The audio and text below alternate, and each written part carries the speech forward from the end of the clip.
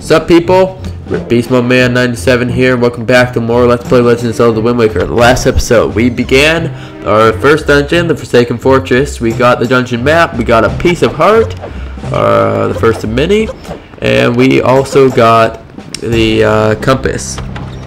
Now, to start off this episode, you may notice that I'm backtracking a little bit, and that is because prior to starting my recording, I was just tooling around a little bit, and I realized that I actually missed a searchlight.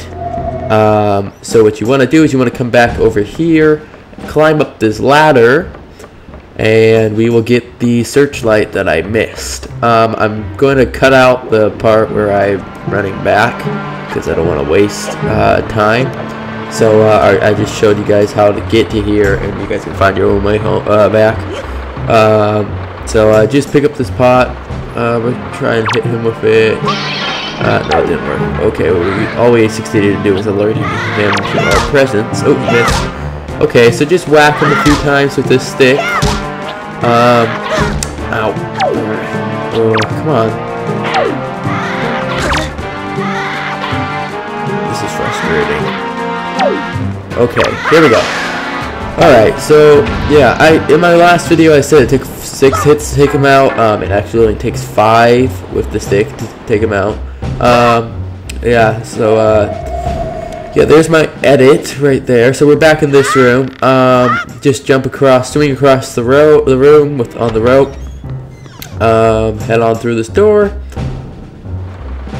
and just go on out here, and we will get our nice little cutscene, and we will go take out this guy. The last thing of searchlights. Shouldn't be that difficult, so considering we've done it so many.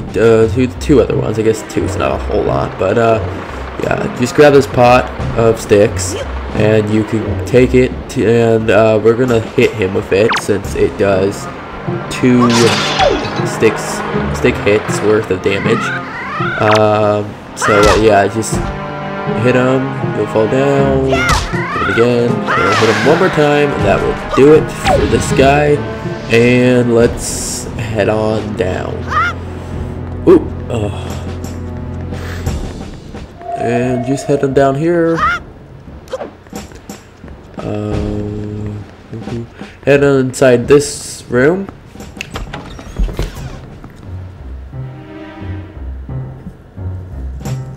And basically it's just like most of the other rooms. You just want to wait until it's in position, swing across, head on out, and we will come to, I think this is where you push. Yeah, this is it. Okay, so in case you ever fall down, like when you're doing the rest of the dungeon, this is just insurance, so you won't have to go through the entire dungeon again. You want to push this block. Come on! What the heck? Yeah, that's right. I'm used to playing Ocarina of Time controls. You need to hold down on R to push, not A. Okay. Alright, now that makes sense. Okay, just climb on up here, back up, after you've pushed it into position. I always have such problems climbing up the ladders for some reason. Yeah, just push it into position, climb back up, head on over here, open this door, go on through.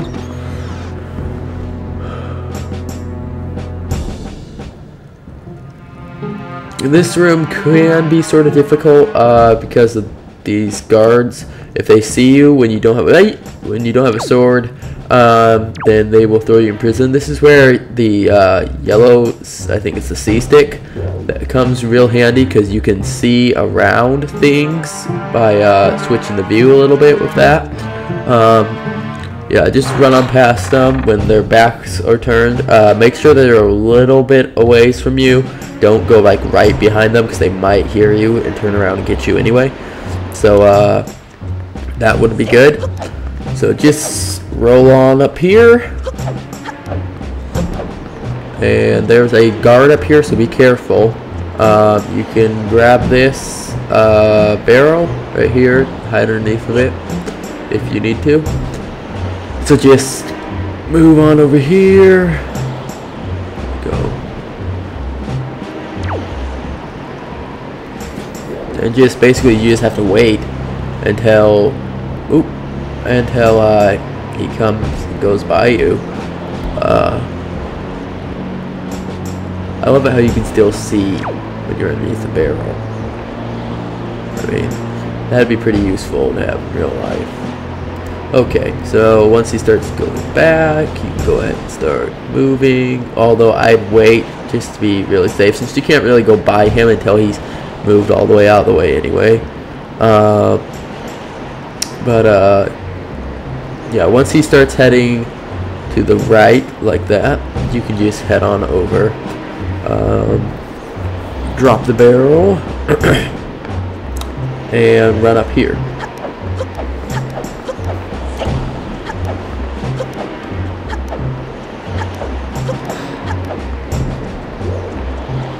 There we go. And right here you want to come back up. Alright, you can press A when you're up against the wall, and you will like slide, like you go up tight against the wall and just like slide along, very stealthy like. So you can walk on this very small ledge, and you can walk across, and then you're gonna have to do it again. There are some nice little hearts here, so if you need hearts, like I need a heart, then you can pick these up. You're gonna pick these up anyway because you're going across the ledge and you can't not pick them up. So just go ahead and do that. Go across here. We are getting really close to the end of the dungeon. That's pretty cool. So just head on up here. Whee! We got our sword back. Link looks pretty happy about it. Uh-oh. Yeah, that is a green bokoblin. Roll over here and grab the sword.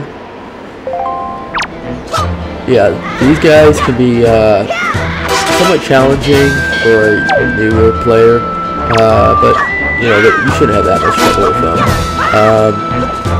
Yeah, they take considerably more hits than the blue bokoblins do to take out, but you know, 8 hits I think, and that's about it.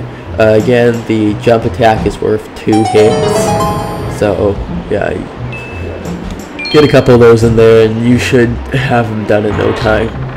Anyway, just head on in here once you've killed him, and we will get a cutscene where Link sees his sister. Has to squint in order to see her though.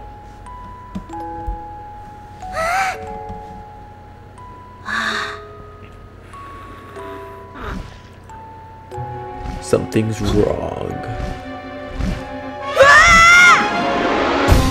Big humongous bird. Crap.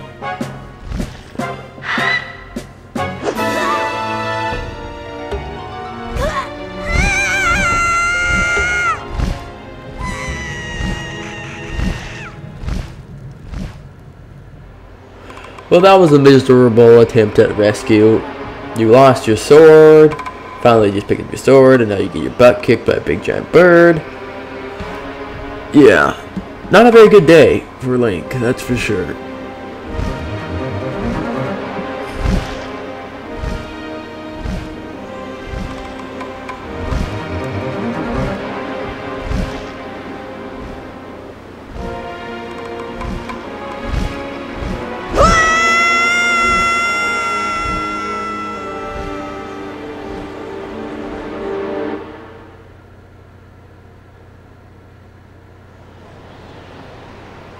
Now Link is floating in the middle of the ocean.